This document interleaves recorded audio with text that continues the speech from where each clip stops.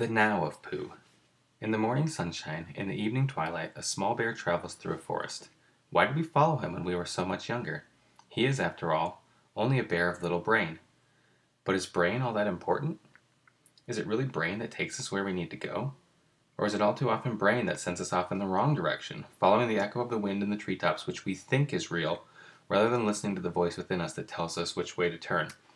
A brain can do all kinds of things, but the things that it can do are not the most important things. Abstract cleverness of mind only separates the thinker from the world of reality, and that world, the forest of real life, is in a desperate condition now because of too many who think too much and care too little. In spite of what many minds have thought themselves into believing, that mistake cannot continue for much longer if everything is going to survive.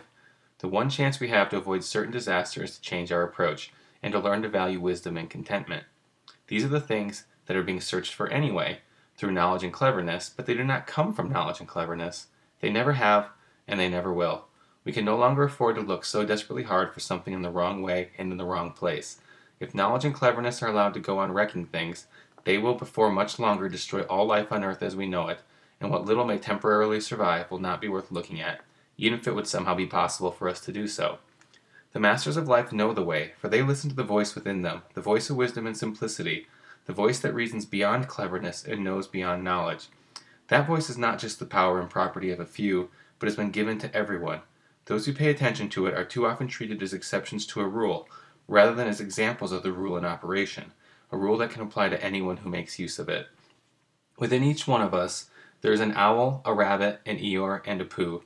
For too long, we have chosen the way of owl and rabbit. Now, like Eeyore, we complain about the results, but that accomplishes nothing.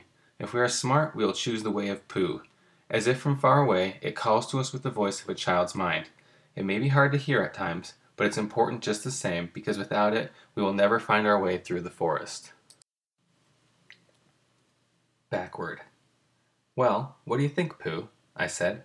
Think about what? Asked Pooh. The Tao of Pooh, of course. The how of Pooh? Asked Pooh. Do we have to go through that again? I said. Go through what again? Asked Pooh. The Tao of Pooh, I said. What's the Tao of Pooh? You know, the uncarved block, the Coddleston pie principle, the Pooh way, that sort of bear, and all that. Oh, Said Pooh. That's the Tao of Pooh, I said. oh, Said Pooh. How would you describe it? I asked. well, this just came to me, He said. I'll sing it to you. All right.